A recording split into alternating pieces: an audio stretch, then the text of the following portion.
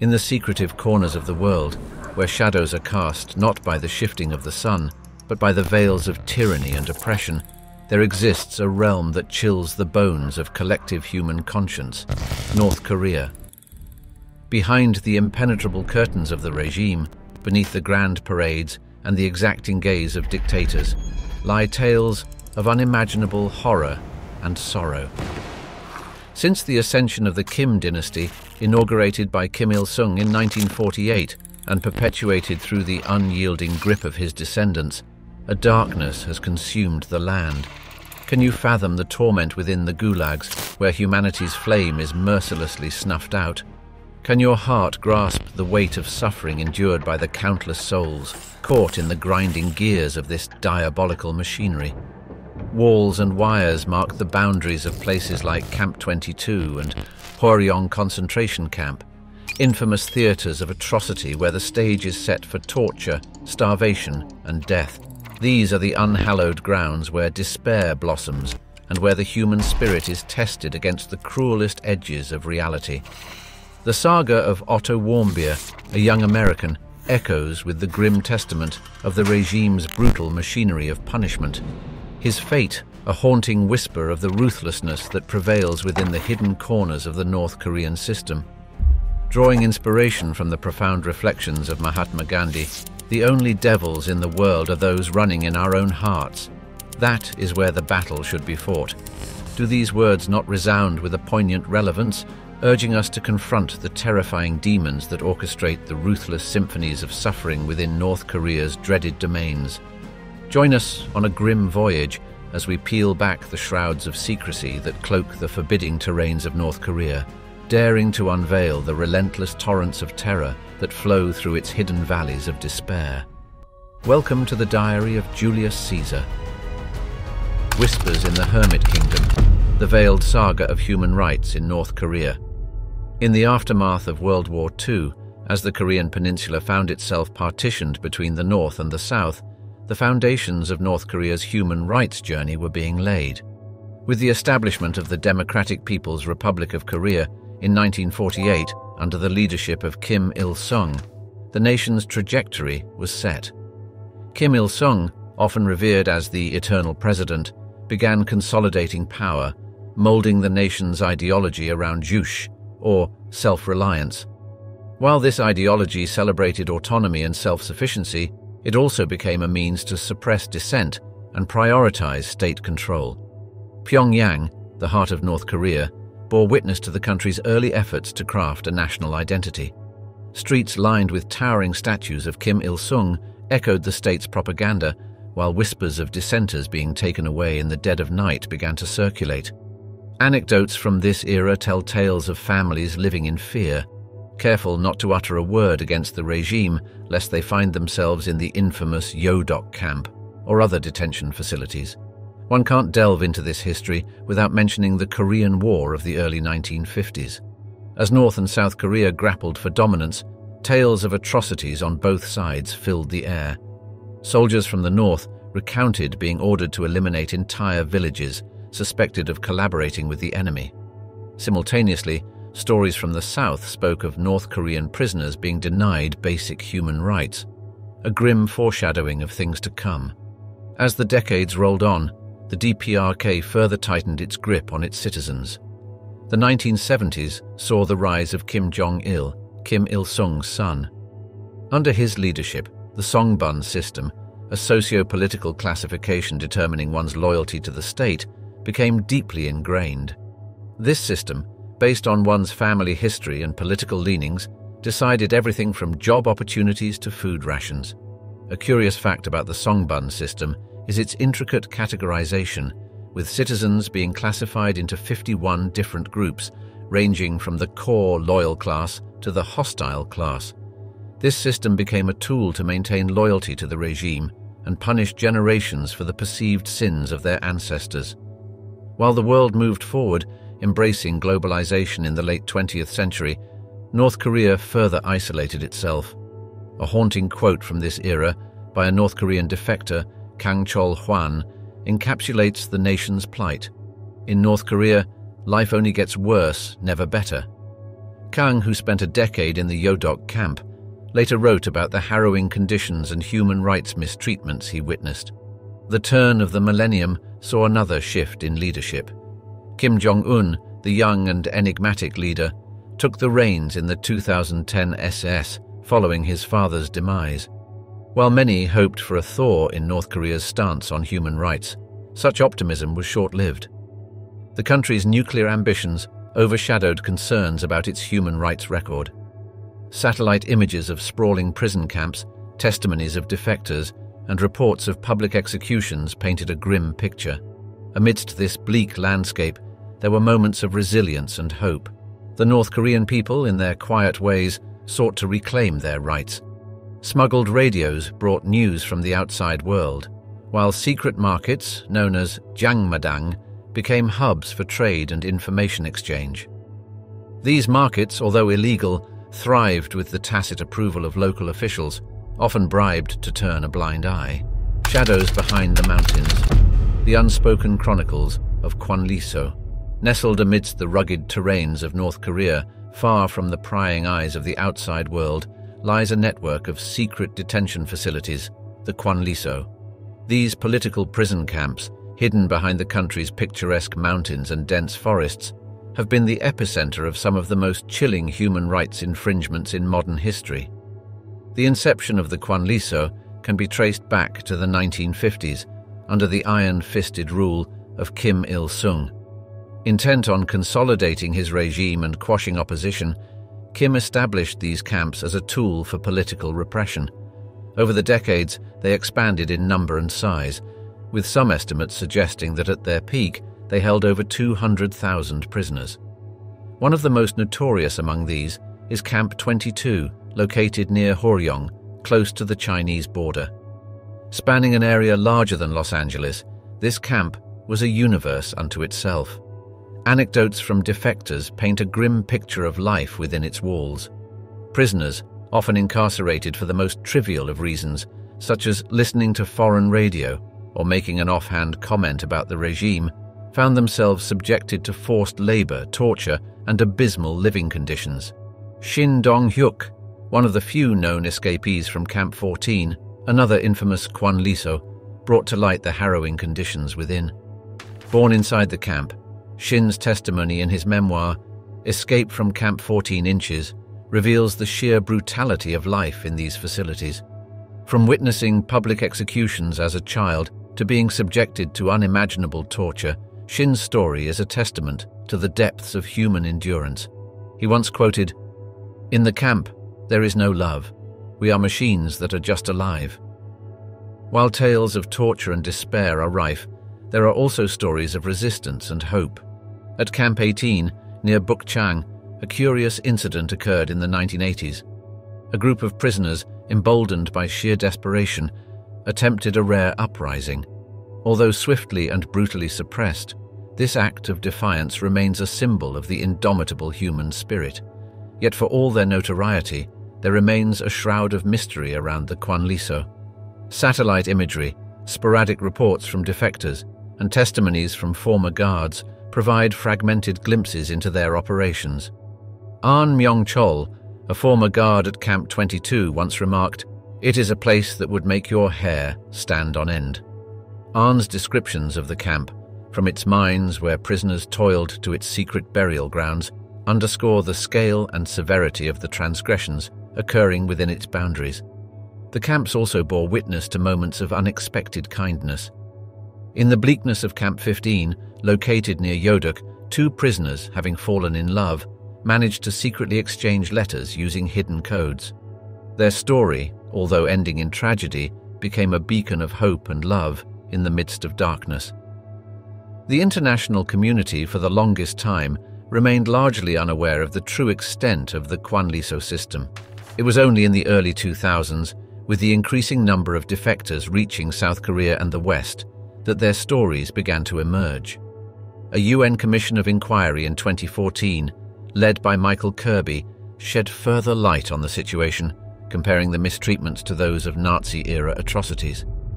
Echoes in the Square, the terrifying theater of North Korean public punishments. In the heart of North Korea, in bustling town squares and open fields, unfolds a grim spectacle that has, for decades, been a tool of both retribution and control: public executions. The very phrase conjures images of gathered crowds, the chilling silence, and the finality of a life taken as a statement of power. But what drives this macabre theatre, and what reverberations does it send throughout the Hermit Kingdom? The origins of public executions in North Korea can be traced back to the early years of Kim Il-sung's leadership. Intent on solidifying his regime and instilling fear among the populace, public punishments became a tool in his arsenal.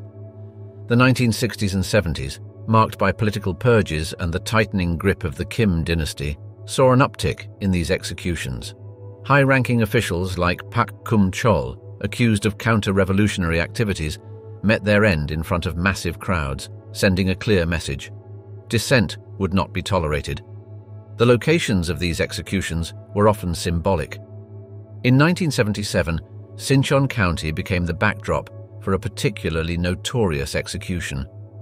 The county, which had earlier witnessed the Sinchon massacre during the Korean War, saw the public execution of several individuals accused of being American spies. This act was not just a punishment, but also a reminder of the past and a reinforcement of the regime's anti-American stance. These public spectacles were not reserved for the so-called enemies of the state. Ordinary citizens found themselves facing the firing squad for seemingly mundane reasons. An anecdote from the 1990s speaks of a man executed in a village near Cheongjin for the crime of selling South Korean videos. His fate was a chilling reminder of the regime's intolerance to foreign influence. A curious aspect of these executions is the mandatory attendance. Residents, including children, were often compelled to witness these events. The intent was clear: to instill fear and ensure compliance. A defector, Jang Jin-sung, once commented, "In North Korea, the spectre of the next public execution is the spectre of your own death." His words capture the pervasive fear these events instilled in the hearts of the North Korean populace. As the 21st century dawned, the world began to get fragmented glimpses into these dark spectacles, thanks to defectors and clandestine recordings. One such recording, from the early 2000s, smuggled out at great risk, showcased a public execution in a remote village near the Chinese border. The criminal was a woman accused of engaging in relations in exchange for money. The chilling commentary of the recording emphasized her moral decay as a justification for her fate. While executions drew international condemnation, another form of public punishment, the self-criticism sessions, remained largely in the shadows. Held in workplaces and neighborhoods, these sessions saw individuals confessing their mistakes and pledging allegiance to the regime. Kim Hyun-sik, a professor who defected in the 1980s, recounted his own experience, describing the sessions as a theater of the absurd, where the line between reality and performance blurred. Throughout these dark tales, there emerges a pattern of using public punishment as a tool of control, a spectacle to reinforce the state's narrative. The words of Kim Young-hwan, a South Korean activist who once supported the North but later became disillusioned, encapsulate this theater's essence. In North Korea, fear is a constant companion, and public executions are its most visceral manifestation. Silent echoes, the strangled voice of the Hermit Kingdom. In the bustling streets of Pyongyang, beneath the towering bronze statue of Kim Il-sung, and amidst the colorful parades celebrating the nation's might, lies a story that remains largely untold. It's a narrative of stifled voices, silenced pens, and the invisible chains that bind the citizens of North Korea in a vice grip, stifling their freedom of expression. The roots of this silent oppression can be traced back to the early years of the Democratic People's Republic of Korea. As Kim Il-sung consolidated his rule in the late 1940s and 50s, a stringent system of information control began to take shape. The establishment of the Korean Workers' Party newspaper, Rodong Sinmun, marked the beginning of an era where the state would wield absolute control over the narrative. This wasn't just a newspaper, it became the mouthpiece of the regime, echoing its ideologies and directives. As the decades rolled on, the state's grip on information only tightened. By the 1970s, Under the watchful eyes of Kim Jong-il, North Korea's media landscape had become a monolithic entity. Every song on the radio, every program on television, and every article in the newspapers were meticulously crafted to serve the state's narrative. An anecdote from this era speaks of a journalist from the Chosun Shinbo, a North Korean publication based in Japan, who mistakenly reported on a minor agricultural setback. The consequences were swift and severe. He was recalled to Pyongyang and never heard from again. This chokehold on information extended beyond the press. The literary and artistic realms weren't spared either. Writers like Han Soria, once celebrated for their works, found themselves falling out of favor and facing dire consequences for perceived dissent. Han's story is particularly poignant. Once a close confidant of Kim Il-sung and author of the acclaimed Jackals, he was later denounced and purged for his supposed counter-revolutionary writings. The 1980s saw the rise of a curious phenomenon, the state-sponsored film industry. While on the surface it appeared as a medium of entertainment, in reality it was yet another tool of propaganda. Kim Jong-il, a known cinephile, personally oversaw the production of many films. In a bizarre twist, renowned South Korean director Shin Sang-ok and actress Choi Yoon-hee were allegedly kidnapped in the late 70s to revitalize North Korean cinema. Their 8-year ordeal in the Hermit Kingdom, producing films under Kim's directive, is a testament to the lengths the regime would go to control the narrative. The advent of the internet in the late 20th century posed a new challenge for the North Korean regime. While the rest of the world embraced this new medium, North Korea responded by creating its own walled garden, the Kwangmyong, a domestic-only network devoid of any external content. It was the state's answer to the information revolution. Yet, for all its efforts, whispers of the outside world began to seep into the nation. Smuggled radios, USB drives filled with foreign content, and illicit Chinese mobile phones became the silent rebels in this information war. Jang Jin-sung, a former state poet who later defected, once remarked, "In North Korea, knowledge is a dangerous pursuit." His own journey, from a celebrated poet in Pyongyang to a defector risking it all for freedom, underscores the perils of seeking truth in a land where silence is mandated. Bound horizons, the invisible fences of the Hermit Kingdom. In the vast landscapes of North Korea, from the bustling streets of Pyongyang to the serene countryside of Hamgyong, there exists an invisible barrier, one that confines its citizens in more ways than one can fathom. This is not just a story of borders and checkpoints, but of dreams tethered and horizons limited by the omnipresent grip of the state. The tale begins in the aftermath of the Korean War. As the armistice was signed in 1953, a heavily fortified demilitarized zone emerged, physically dividing the Korean peninsula. But beyond this tangible divide, Kim Il-sung's regime began crafting policies that would restrict the movement of its citizens, both within and outside the nation. The 1960s saw the introduction of a domestic passport system, a mechanism that controlled internal migration, especially to the capital city of Pyongyang. Every move, every journey required state sanction. As North Korea further isolated itself on the global stage, international travel became a privilege reserved for the elite. Diplomats and high-ranking officials, the chosen few permitted to venture abroad, often left behind family members as guarantees of their return.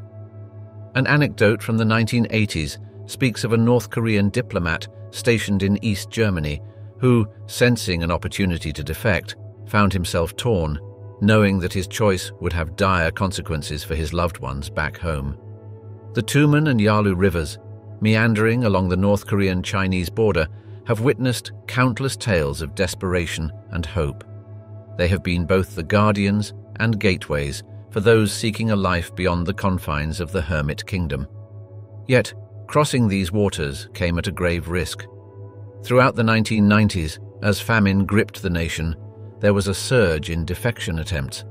Each individual had their own reasons, from seeking food to reuniting with family, or simply the pursuit of freedom. Yet the regime's response was unflinching. Border patrols were intensified, and those caught attempting to defect faced severe punishments, ranging from internment in labor camps to public executions. Hyun Lee's story embodies the spirit of countless North Koreans who've risked it all for a glimpse of the world beyond. As a teenager, she crossed the frozen Yalu River into China, embarking on a harrowing journey that would take her across continents. Reflecting on her ordeal, she once said, "The darkest place in the world is not a prison camp in North Korea, but the human heart when it loses hope." Her words resonate with the experiences of many defectors who, despite escaping the physical boundaries of North Korea, grapple with the emotional and psychological scars of their past. In recent years, the regime, under Kim Jong-un, has further tightened restrictions on movement. The once porous border with China now bristles with electric fences and increased surveillance. Yet, in the face of these daunting barriers, the human spirit remains undeterred. Curiously, the North Korean state has often used the narrative of defection for its propaganda. Stories of defectors returning to the embrace of the motherland are showcased, painting a picture of regret and redemption. Whether these tales are genuine or orchestrated remains a matter of debate. Within North Korea's cities and towns, there's a silent acknowledgement of these restrictions. The songs on the radio, the stories in the newspapers, and the propaganda posters adorning the streets all speak of the nation's glory and the outside world's perils. Yet beneath this facade, there's an undercurrent of curiosity. Secret gatherings where foreign films are screened, covert radio broadcasts tuning into South Korean channels, and whispered tales of the world beyond are all testament to the boundless human desire to explore and experience. Chains unseen, the far-reaching tendrils of North Korea's forced labor. In the shadowed corners of the world, from the dense forests of Russia's Far East to the scorching deserts of the Middle East, a tale of relentless toil and unseen shackles unfolds. This is the story of North Korea's forced laborers, sent far from their homeland's confines, working tirelessly not for their dreams, but for the ambitions of a distant regime. The origins of this labor diaspora trace back to the Cold War era. With North Korea forging alliances with fellow communist nations, the 1960s saw the first wave of North Koreans traveling to countries like the Soviet Union. Ostensibly there to learn and bring back skills to their homeland, many found themselves in labor camps, working in logging industries in places like Siberia. The biting cold, coupled with grueling work hours, became their daily reality. As the decades progressed, the scale and scope of this labor export expanded. The 1980s, marked by economic downturns and food shortages in North Korea, saw an increased push to send workers abroad. Their destinations varied from logging camps in Russia to construction sites in the Middle East.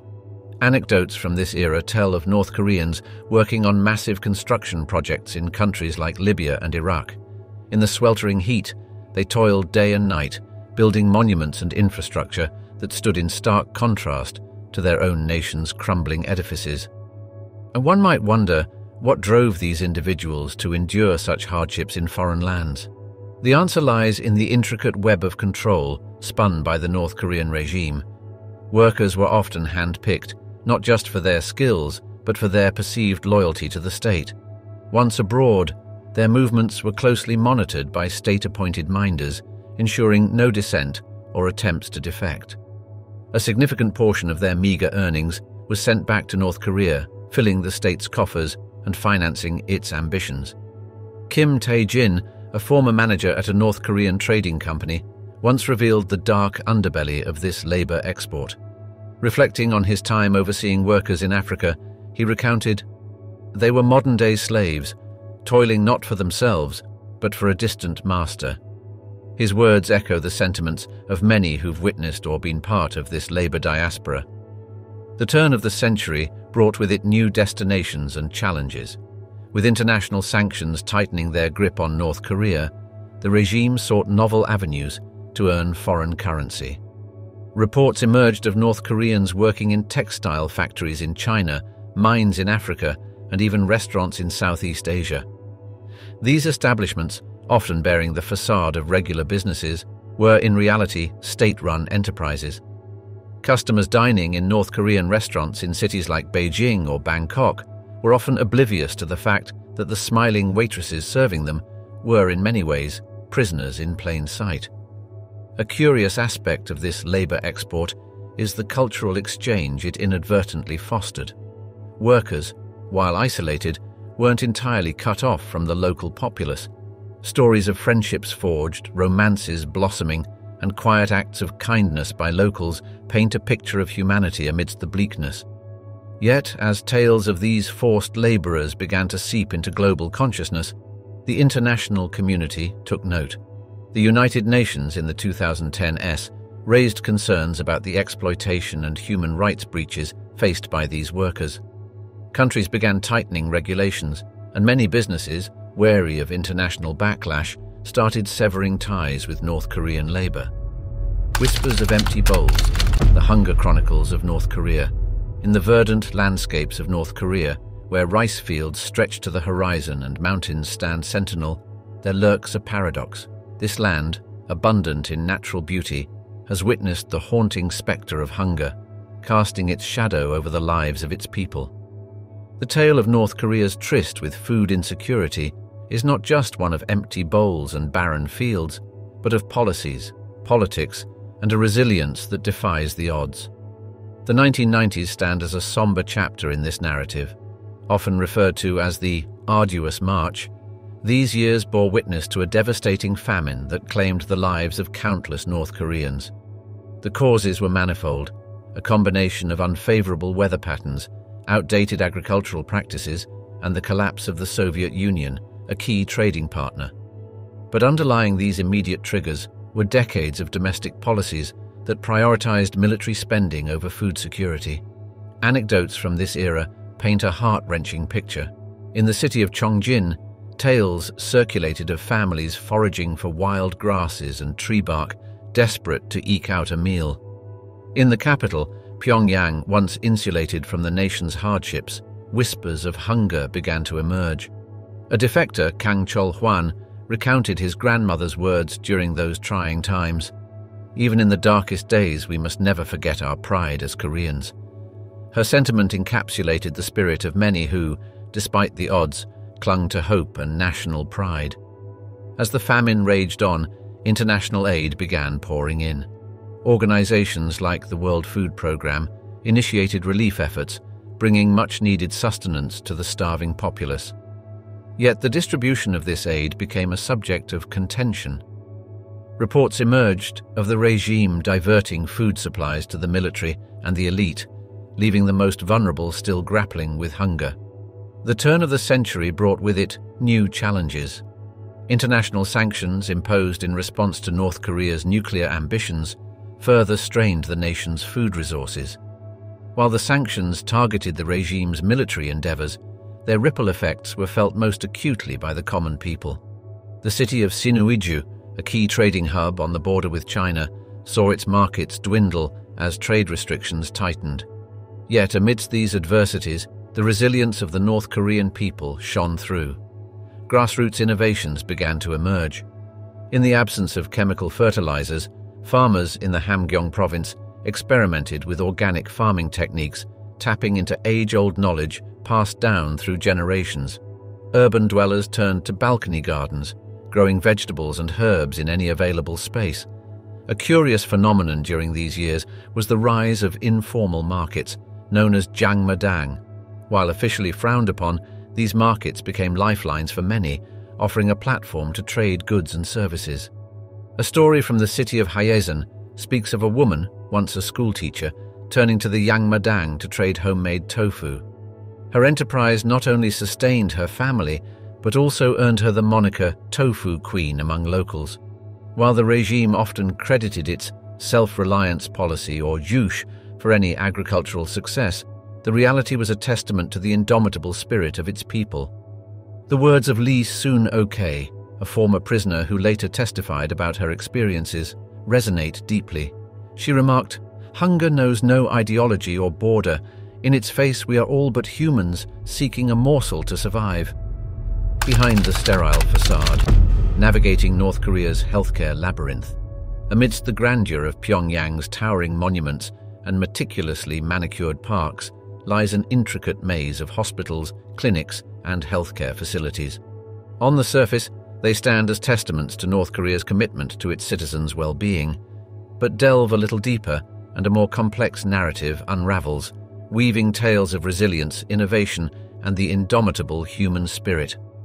The foundation of North Korea's healthcare system was laid in the aftermath of the Korean War. With the country in ruins, Kim Il-sung embarked on an ambitious mission to provide free healthcare to all. The 1960s saw the establishment of the Pyongyang Medical College, a beacon of hope aiming to train a new generation of medical professionals. The state's narrative spoke of miraculous recoveries, pioneering surgeries, and healthcare innovations. Yet, as often is the case, reality painted a different picture. As the decades rolled on, the cracks in the system began to surface. The economic downturns of the 1980s, coupled with the collapse of the Soviet Union, a key ally and aid provider, strained the healthcare infrastructure. Hospitals, once equipped with the latest machinery, now grappled with power outages and equipment shortages. Anecdotes from this era speak volumes. In the city of Hamhung, a doctor recounted performing surgeries under candlelight, relying on his intuition and experience in the absence of modern diagnostic tools. The arduous march of the 1990s, marked by famine and food shortages, further exacerbated the healthcare crisis. Malnutrition-related diseases surged, and previously eradicated ailments like tuberculosis made a grim comeback. The city of Wonsan witnessed a particularly harrowing outbreak of cholera, a stark reminder of the deteriorating sanitation conditions.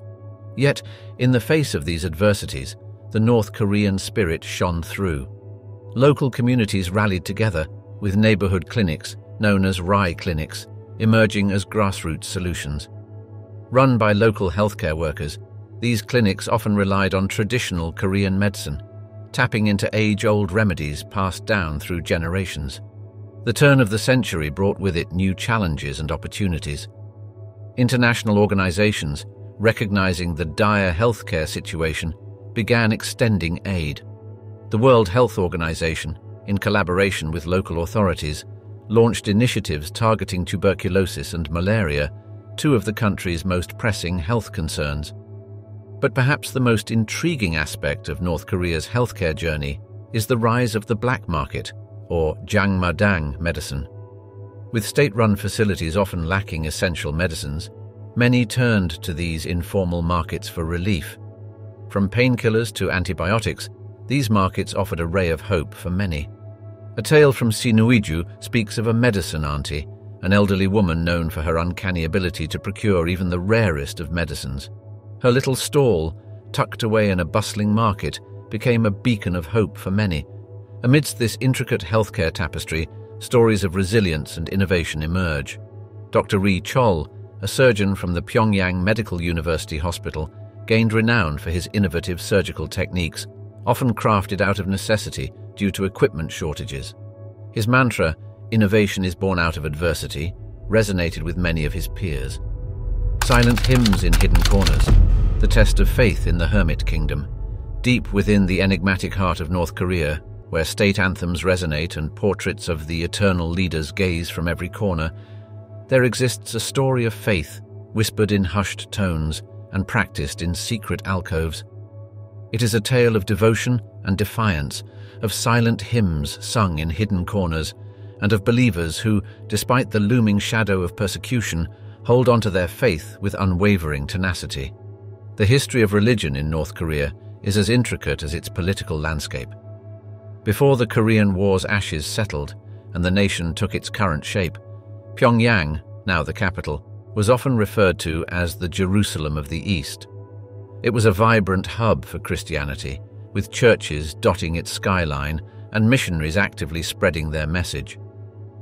But as the Kim dynasty took root, with Kim Il-sung at the helm, the narrative began to shift. By the 1960s, the regime's stance on religion had crystallized. The state, viewing religious beliefs as a potential threat to its hegemony, began a systematic campaign to suppress religious practices. Churches, temples, and other places of worship were repurposed or razed, their once echoing hymns replaced with state propaganda. The Constitution, while ostensibly guaranteeing freedom of religion, was but a facade. In practice, any religious activity outside state-sanctioned churches was deemed subversive. Yet, the human spirit's resilience in the face of adversity knows no bounds. Stories began to emerge, whispered tales of secret congregations and covert prayer meetings. An elderly woman from Hamhung, recounting tales from her youth, spoke of midnight masses held in dimly lit basements where believers would gather, their voices barely rising above a whisper as they shared scriptures and sang hymns. Another anecdote from the 1980s tells of a priest from Raisin who, in the absence of a church, turned his humble abode into a sanctuary, holding clandestine services for a close-knit group of believers. But practicing faith in the shadows came at a grave risk. The state's surveillance apparatus, with its intricate network of informants, was always on the lookout for deviant activities. Those found practicing religion outside the state's purview often faced dire consequences. From internment in labor camps to public executions, the regime's response was swift and ruthless. A quote from a defector, Kim Yun-jung, resonates deeply with the experiences of many. In the land of the Kims, faith is the greatest rebellion. The plight of religious groups wasn't limited to Christians. Buddhists, once a significant part of Korea's religious tapestry, found their practices stifled. Historical temples, some dating back centuries, were relegated to mere tourist attractions, their spiritual essence stripped away. Anecdotes from the 1990s speak of monks from the Myeohyang Mountains practicing their rituals in secret, often under the cover of night. Yet, amidst this grim landscape, there were occasional glimmers of hope. International diplomacy sometimes paved the way for brief religious exchanges. The early 2000s saw a South Korean delegation, comprising religious leaders, making a historic visit to Pyongyang. Their trip culminated in a joint service, a rare spectacle where hymns of peace and unity resonated in a land where faith was often silenced. Today, the state's narrative on religion remains tightly controlled. State-sanctioned churches in Pyongyang, while operational, are often viewed with skepticism, with many believing them to be mere showpieces for foreign visitors. Yet, beyond the state's watchful gaze, in the hidden nooks and crannies of the nation, faith endures. Echoes from a silenced world, the iron curtain of North Korean information. In the bustling digital age, where information flows like water and global connectivity is but a fingertip away, there exists a land where time seems to have paused, where the outside world's echoes are but faint murmurs, muffled by an iron curtain of control. This is North Korea, a realm where the state's narrative reigns supreme, and the vast expanse of global knowledge is reduced to a mere trickle. The genesis of North Korea's information isolation can be traced back to its formative years. As Kim Il-sung solidified his grip on the nascent nation in the 1950s, he recognized the power of information. A controlled narrative, he believed, was the linchpin to ensuring unwavering loyalty. Thus began the regime's meticulous efforts to craft a state-sanctioned version of reality. Radios and televisions, newly introduced to the Korean peninsula, were modified to receive only state-run channels. The city of Sinuiju, with its proximity to China, became an early focus, with authorities ensuring that no foreign broadcasts could permeate its airwaves. As the decades rolled on and technology advanced, the regime's stranglehold on information only tightened. The advent of the internet in the late 20th century posed a new challenge. While countries worldwide embraced this new medium, North Korea approached it with caution. By the early 2000s, the nation had developed its own intranet, known as Kwangmyong. A walled garden of sorts, Kwangmyong offered a curated glimpse of the digital realm, with content meticulously vetted by state authorities. Yet, human curiosity knows no bounds. Anecdotes from the 1990s and 2000s speak of clandestine listening parties in cities like Hyesan. Huddled in dimly lit rooms, individuals would tune into foreign broadcasts, their ears straining to catch whispers of the world beyond. A defector, Park Ji-hyun, once recounted her experiences of secretly listening to South Korean radio. "In those stolen moments," she mused, "I traveled a world I'd never seen." The regime, ever watchful, wasn't oblivious to these covert activities. The 2010s saw a renewed crackdown on illegal radios and other communication devices. Border towns, with their potential access to Chinese mobile networks, were particularly scrutinized. A quote from a state directive around this time encapsulated the regime's stance. "To protect our style of socialism, we must guard against the enemy's airwaves." Yet, the information age brought with it unexpected challenges for the North Korean regime. Flash drives, small and easily concealable, began making their way into the country. These tiny devices, often smuggled in from China, carried a trove of content, from South Korean dramas to global news. The city of Rajin became a hub for this underground trade, with stories of flash drive barons who, risking the regime's wrath, sought to quench their compatriots' thirst for knowledge.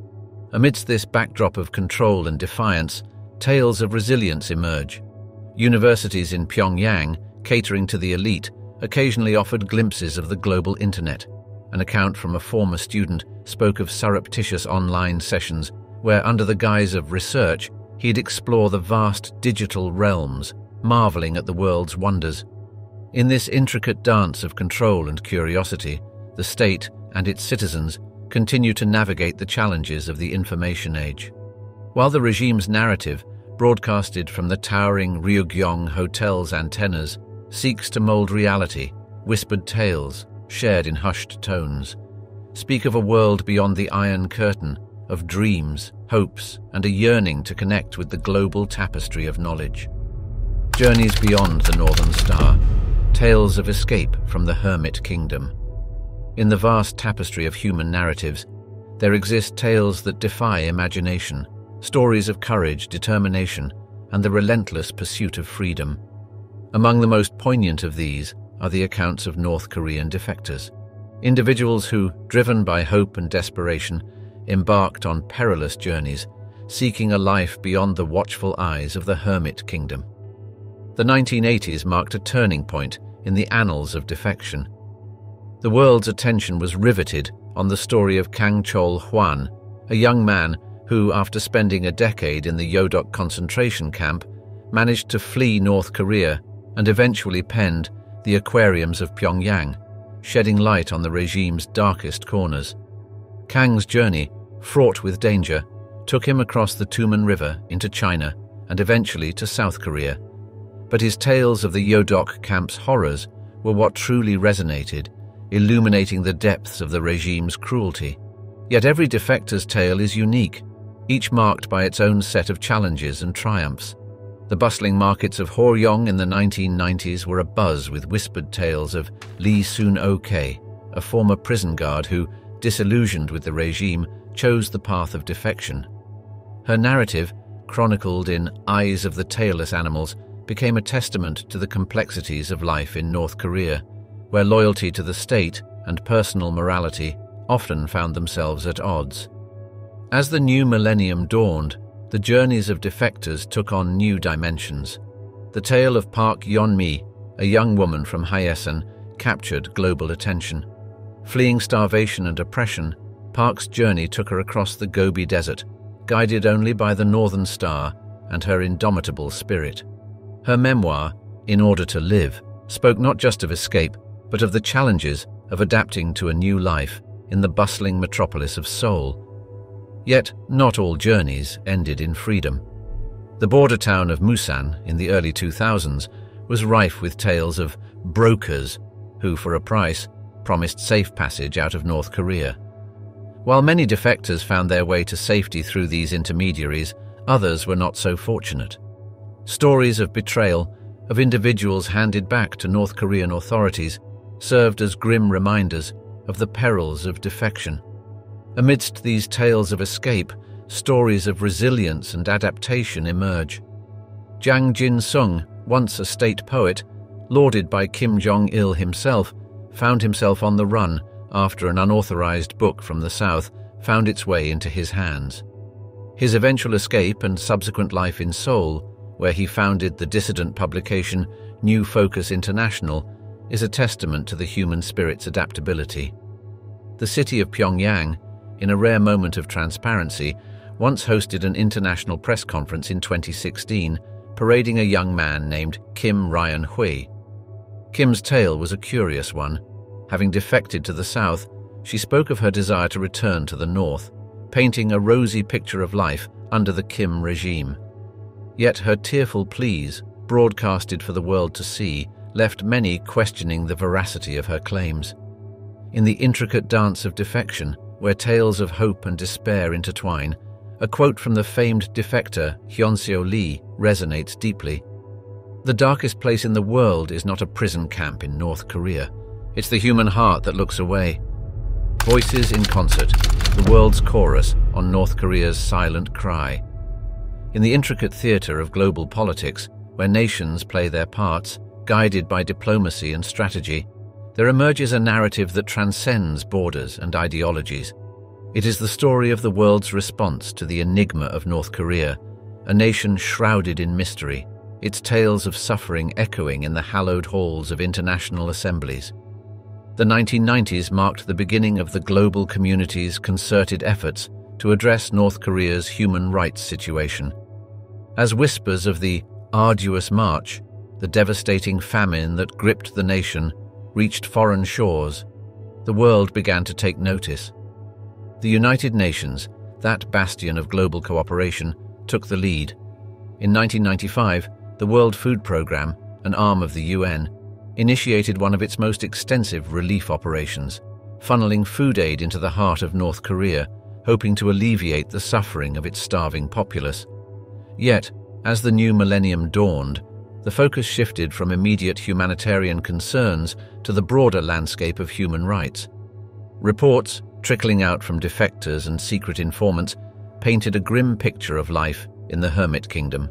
Tales of political prisons, public executions, and rampant persecution echoed in the chambers of the United Nations Human Rights Council.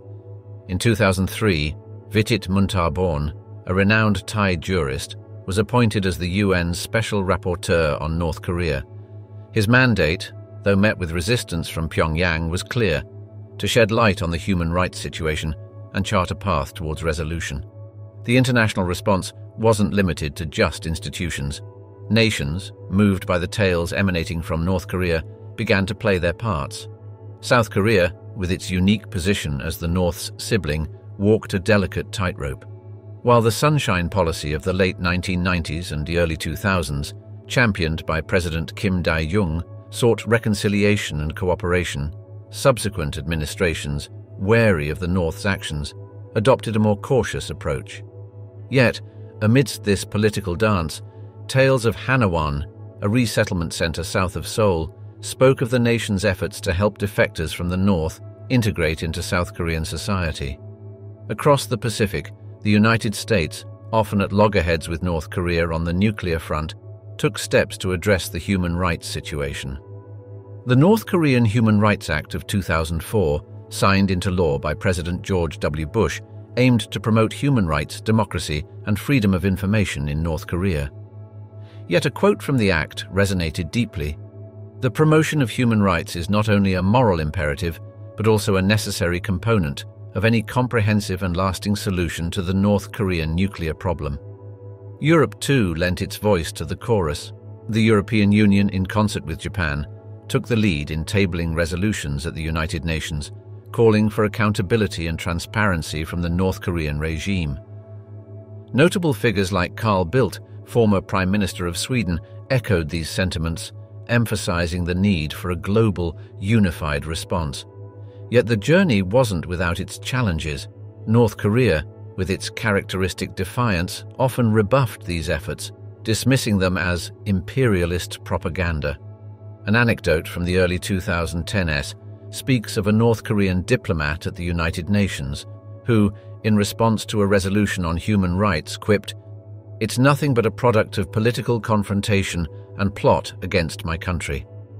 As the sun sets over the horizon of the Korean peninsula, casting long shadows that veil the heart of North Korea, we reflect on the tales of resilience, defiance, and the silent cries echoing from this enigmatic land. From the haunting corridors of political prisons to the whispered hymns of faith, North Korea remains a testament to the indomitable spirit of its people. As we stand on the precipice of history, peering into the depths of these atrocities, we're reminded of the poignant words of Elie Wiesel, Holocaust survivor and Nobel laureate. There may be times when we are powerless to prevent injustice, but there must never be a time when we fail to protest. Let this journey be our protest, our call to the world, to ensure that the tales of the silenced are never forgotten.